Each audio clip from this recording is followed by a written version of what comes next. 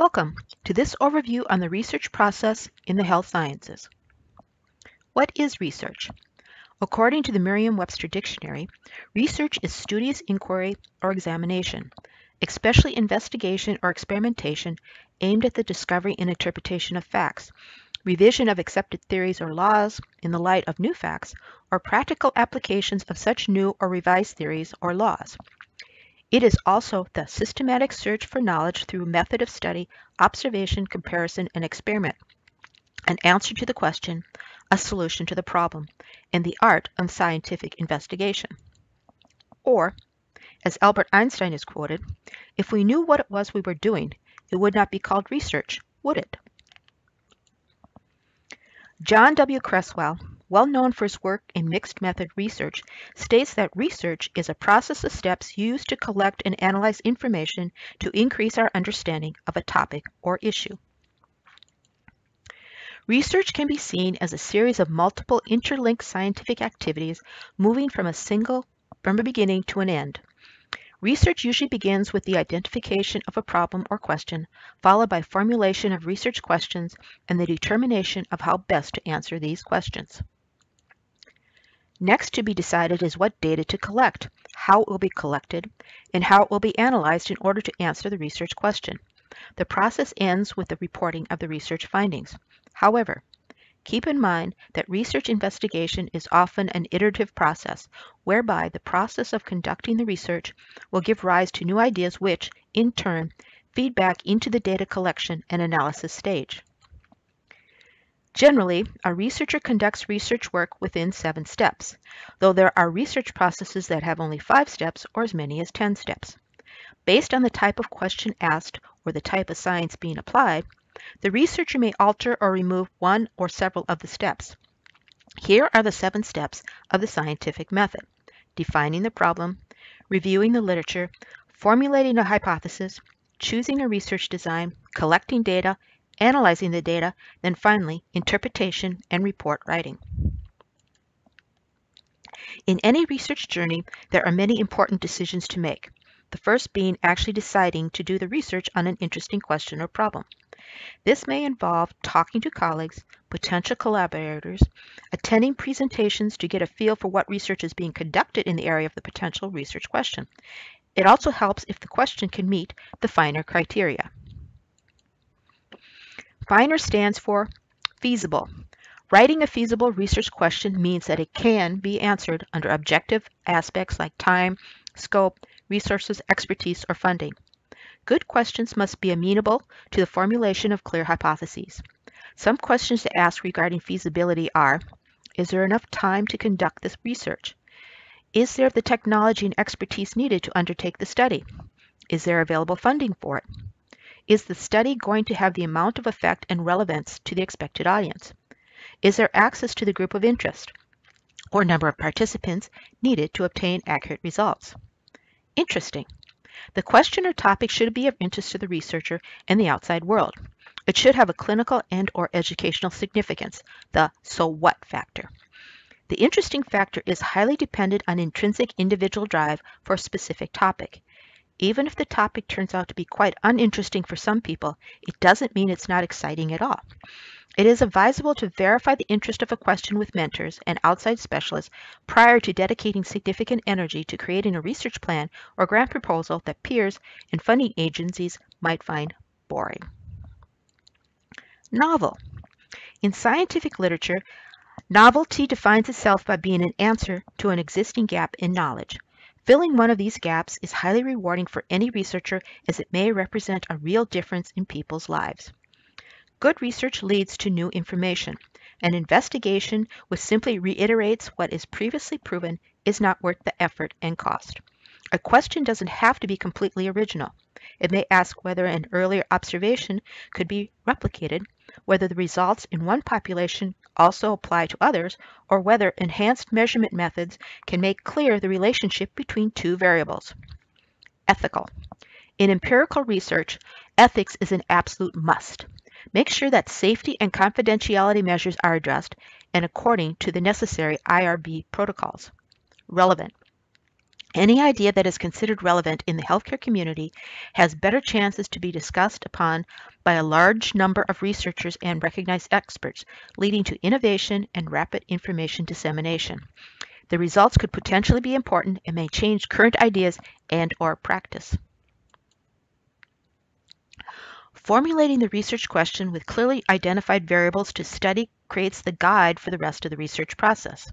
The research question drives the study design, thus determining the choice of the methodology and data collection. By formulating an answerable question, it allows the researcher to focus their efforts specifically on what matters. These questions are usually triggered by patient encounters, which generate questions about the diagnosis, therapy, prognosis, or etiology.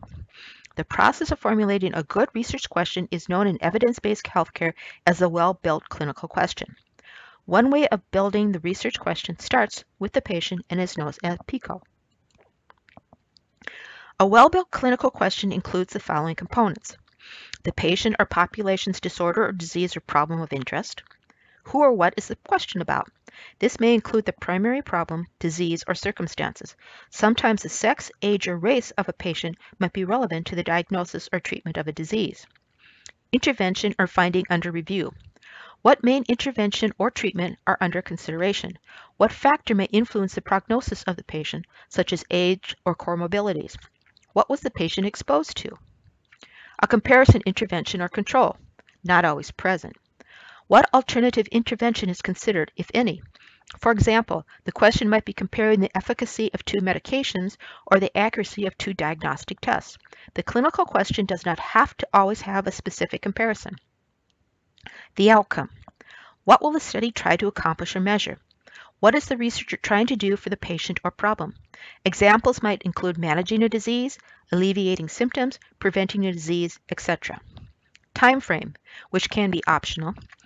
What's the amount of time that the researcher will be observing the patient or problem?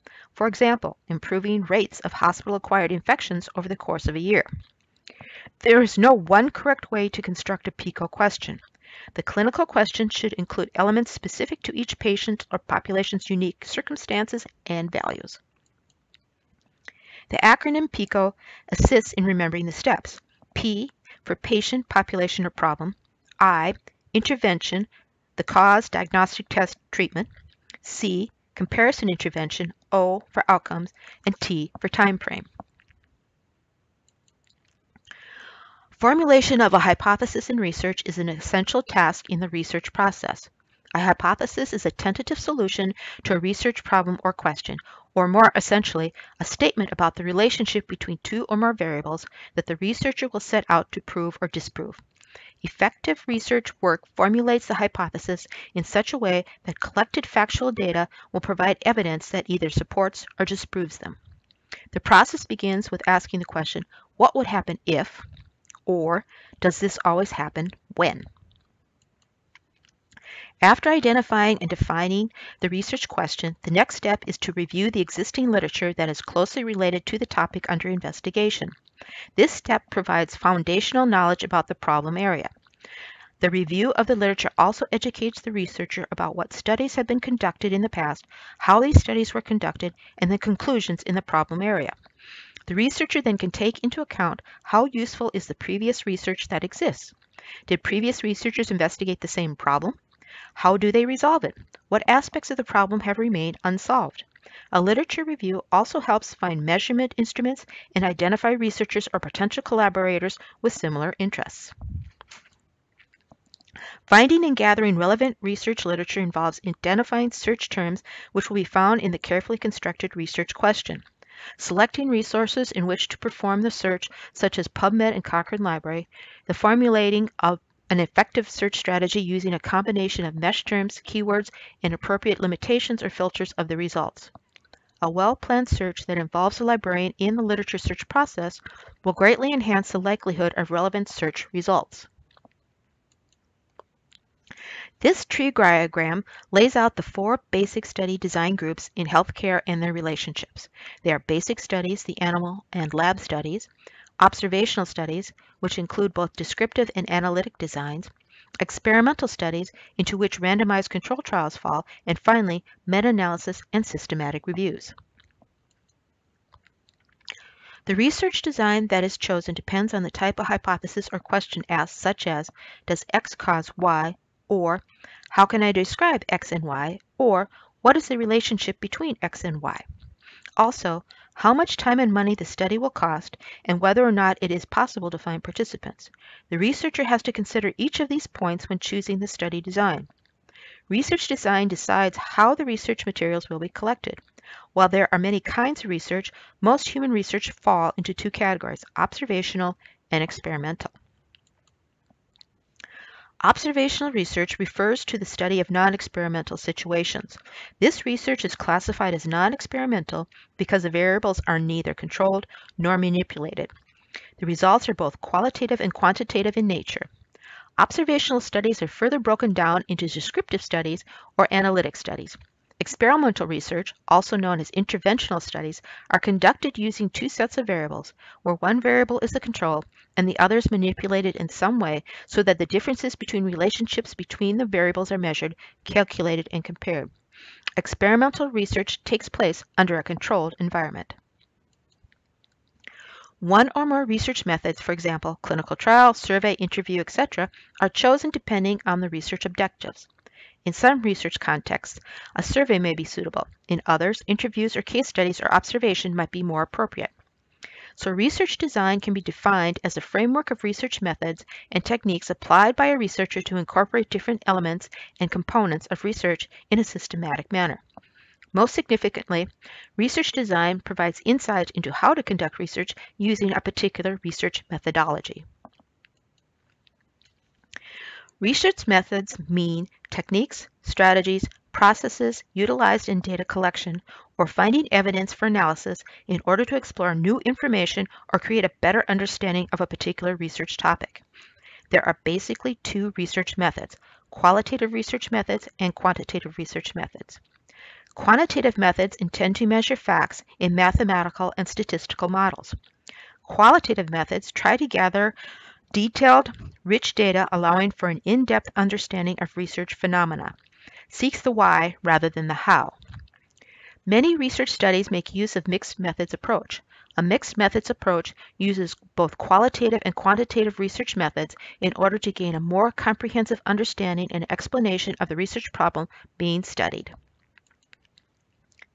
A rule of thumb for deciding whether to use qualitative or quantitative research design is use quantitative research to confirm or test something, such as a theory or hypothesis. Use qualitative research to understand something such as concepts, thoughts, behaviors, or experiences. After the research method is decided, the researcher then collects data using a methodical process of gathering and analyzing specific information that is relevant to the research question. When data is collected, the researcher needs to know the effective techniques of data collection in order to gather necessary information with regard to the research question.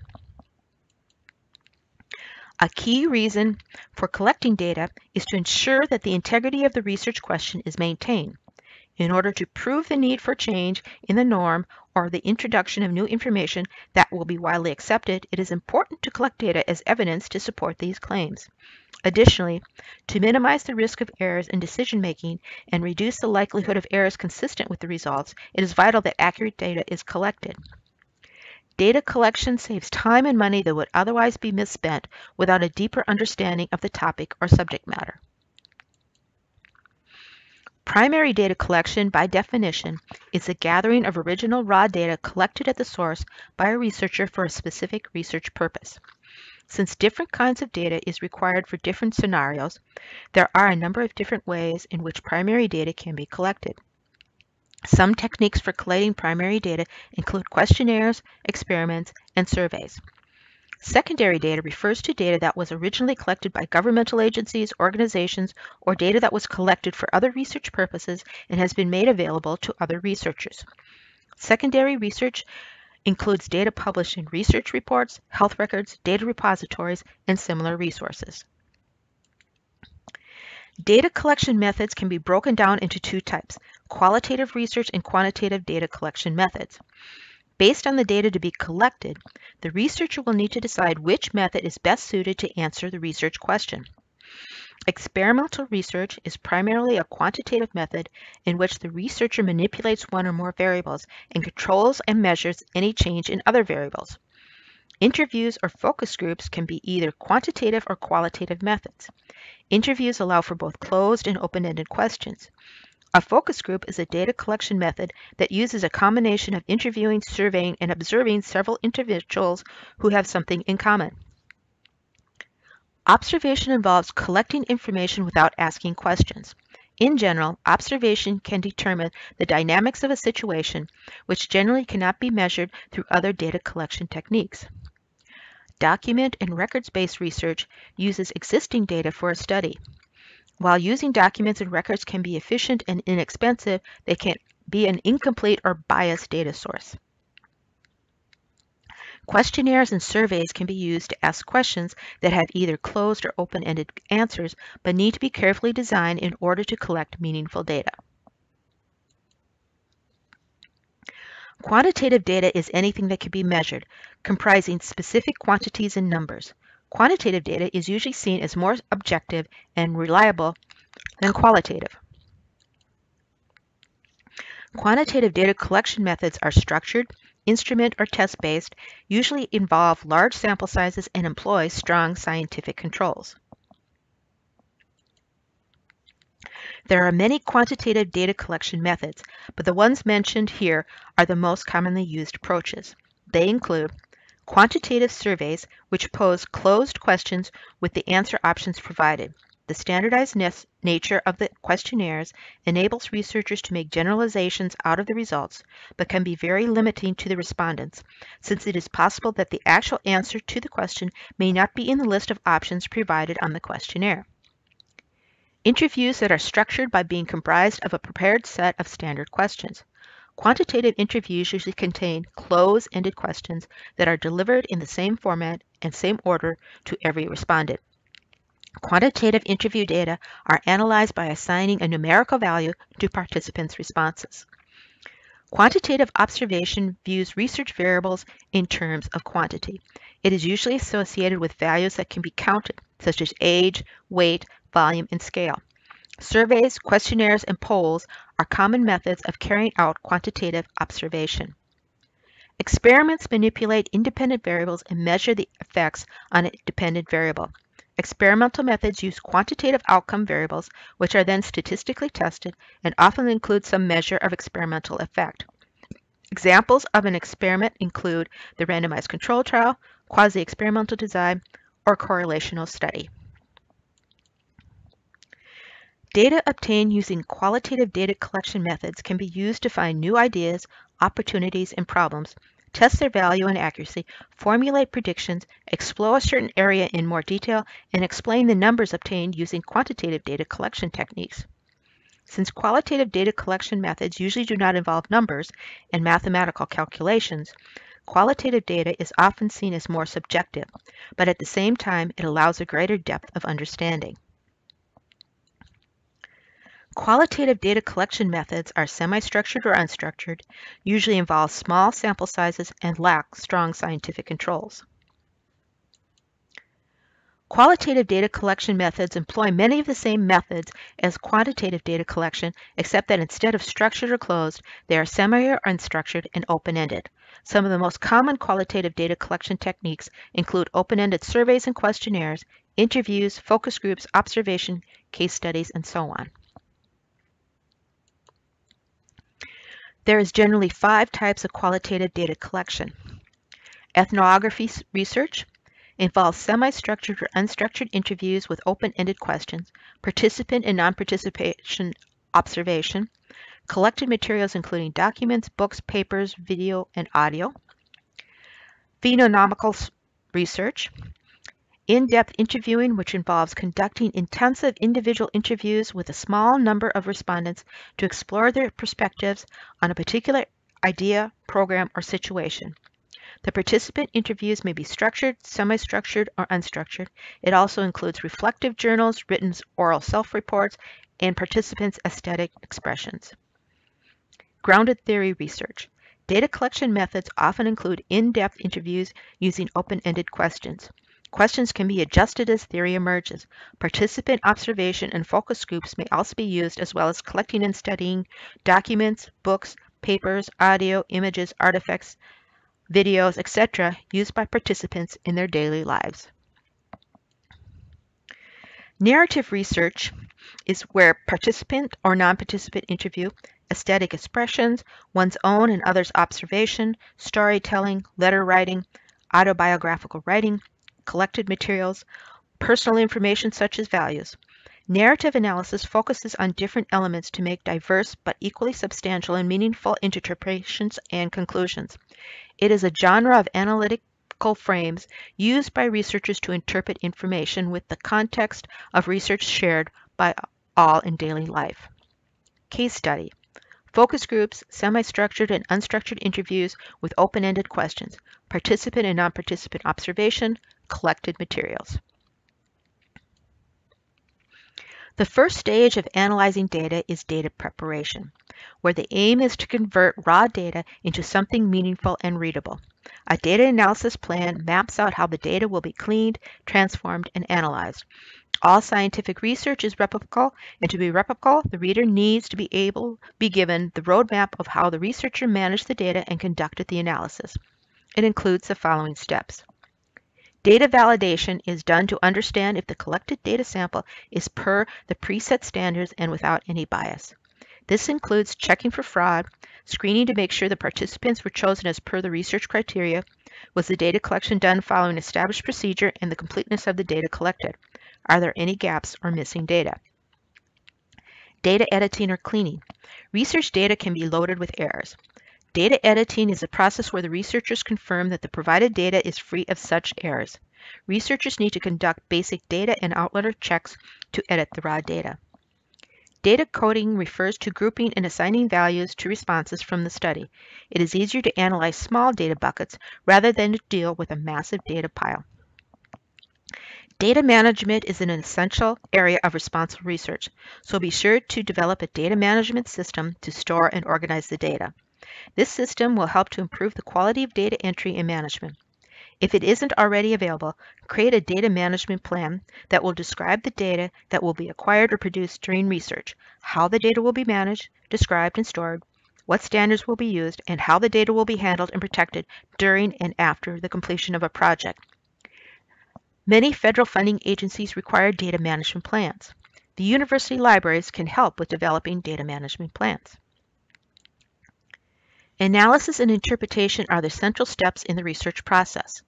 The goal of analysis is to summarize the collected data in such a way that they provide answers to the questions that triggered the research. Data analysis is the process of systematically applying statistical and/or logical techniques to describe and illustrate, condense, and recap and evaluate data. According to Shmoo and Resnick, various analytic techniques provide a way of drawing inductive inferences from data and distinguishing any real phenomena or effects from random fluctuations. A responsible researcher will make every attempt to draw unbiased inferences from data. According to Lecomte and Schmel, research data analysis is a process used by researchers for reducing data to a story and interpreting it to derive insights. The data analysis process helps to make sense of the data by reducing large chunks of data into smaller fragments. Marshall and Rossman, on the other hand, describe data analysis as a messy, ambiguous, and time-consuming, but a creative and fascinating process through which a mass of collected data is being brought to order, structure, and meaning.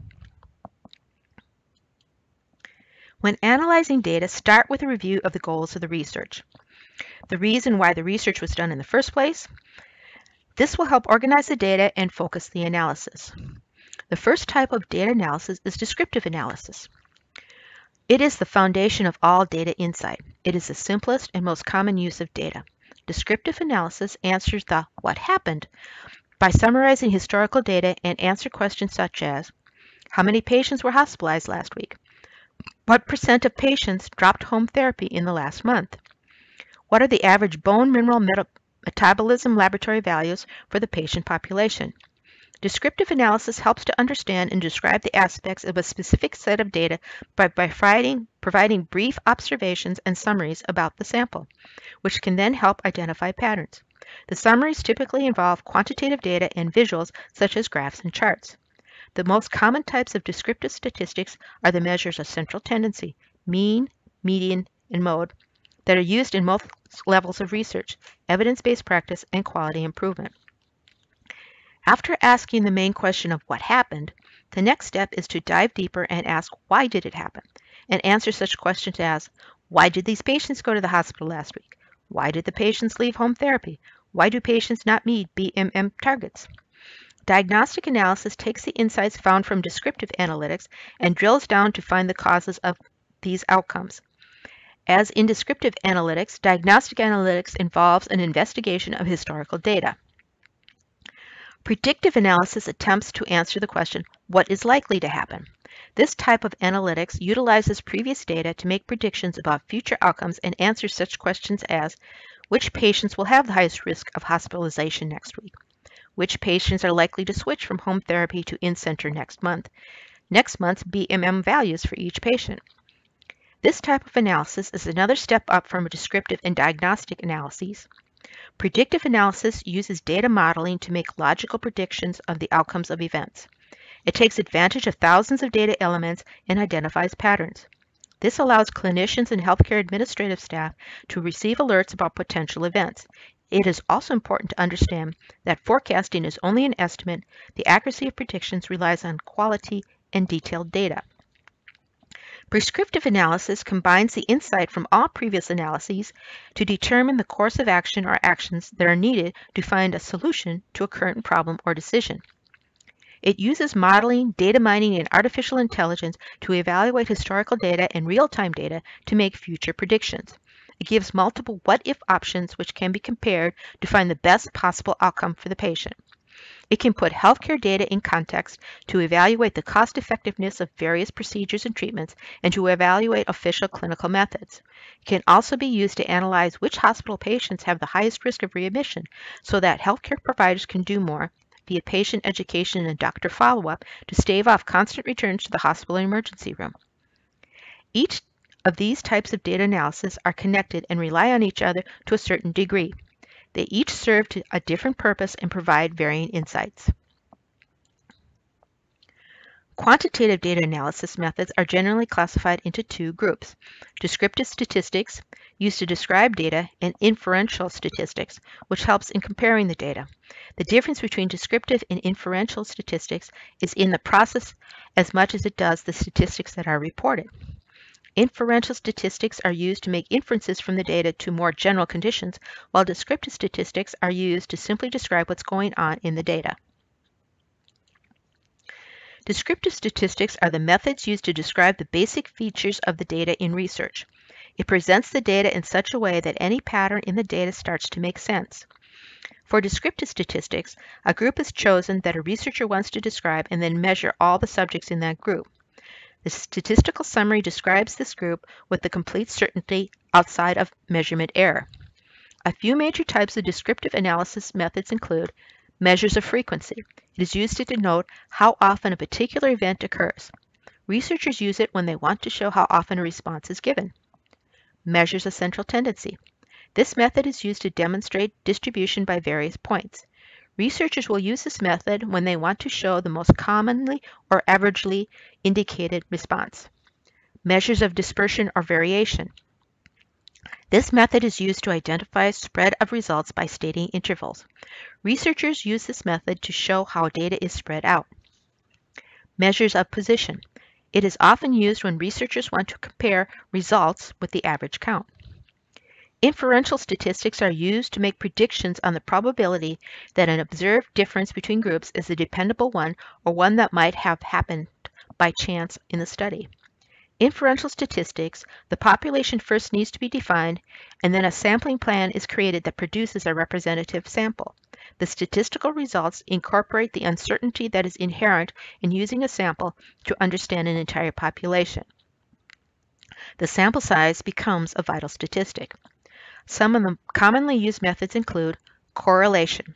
When researchers are not conducting experimental research, but are interested in understanding the relationship between two or more variables, they opt for correlational research methods. Cross-tabulation, also called contingency tables. Cross-tabulation is used to analyze the relationship between multiple variables. Regression analysis. For understanding the strong relationship between two variables, researchers commonly use the regression analysis method, which is also a type of predictive analysis. In this method, there is a dependent variable and multiple independent variables. The researcher tries to find out the impact of the independent variables on a dependent variable. Analysis of variance. This statistical procedure is used for testing the degree to which two or more vary or differ in an experiment. A considerable degree of variation means research findings are significant. It is critical to develop a systematic approach for analyzing qualitative data.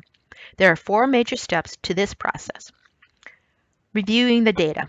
Before any analysis, it is important that the researcher understands the data collected by reviewing them several times. For example, if the data consists of interview transcripts, the researcher should read and reread the transcripts until they have a general understanding of the content. While reviewing, the researcher should write notes about first impressions of the data. These initial responses may be useful later for data interpretation. Organizing the data. Qualitative data sets tend to be very lengthy and complex. Once the data has been reviewed and the researcher is familiar with it, it then needs to be organized so that the data are more manageable and easy to navigate. This can save time and energy later. Depending on the questions to be answered, there are a variety of ways to group the data, including by date, by data collection type, such as focus groups versus interviews, or by question asked. Coding the data. Coding is the process of identifying and labeling themes within the data that correspond with the questions to be answered. Themes are common trends or ideas that appear repeatedly throughout the data. The researcher may have to read through the data several times before all the potential themes are identified. There are several techniques to analyze the data in qualitative research. Here are some commonly used methods. Content analysis. It is the most frequently employed technique for qualitative data analysis. It can be used to analyze the documented information from text, images, and sometimes from physical items. Narrative analysis. Used to analyze content gathered from various sources such as personal interviews, field observation, and surveys. Discourse analysis. Similar to narrative analysis, discourse analysis is used to analyze the interactions with people. This method considers the social context under which or within which the communication between the researcher and the respondent takes place. Grounded theory. Grounded theory involves the collection and analysis of data. The theory is grounded in actual data, which means the analysis and development of theories happens after the data has been collected. As researchers review the data collected, ideas or concepts become apparent. The researchers tag those ideas or concepts with codes that summarize the ideas or concepts. As more data is collected and re-reviewed, codes can be grouped into higher level concepts and then into categories. These categories may then become the basis of a hypothesis or new theory. Review and interpret the data. The interpretation of results reviews to the explanation of the statistical results from the research with the intention of establishing some new explanatory concepts and at the same time linking these results with some other previous findings or studies. It assigns meaning to research findings and makes it open to implementation. Interpretation is important because it brings out the significance, usefulness, and utility of research findings and makes it open to practical application. Review the findings to identify patterns in the data. Work out the implications of the data gathered. Review each theme that arose during the coding process. Consider similarities and differences between responses from participants with different characteristics. Ascertain whether there are any extreme data that fall significantly above or below the mean, median, or mode. Determine to what extent was the research question answered. The final step of the research process is to report the research findings, converting them into a written report that makes sense to the reader. The research report outlines the processes, data, and findings of the research. It serves as a first-hand account of the research process and can be considered as a summary of the research process that clearly highlights findings, recommendations, and discusses questions that remain unanswered and suggests further research in the future. When writing up the research results, consider using reporting guidelines, such as those found at the Equator Network, which provide a structured way of reporting the results of a wide variety of studies. A reporting guideline provides a clear list of reporting items that should appear in a manuscript so that it can be understood by the reader, replicated by researchers, or used by healthcare providers to make clinical decisions. The Equator Network website also contains a toolkit with resources to help with writing research. To learn more, here are some readings for further study.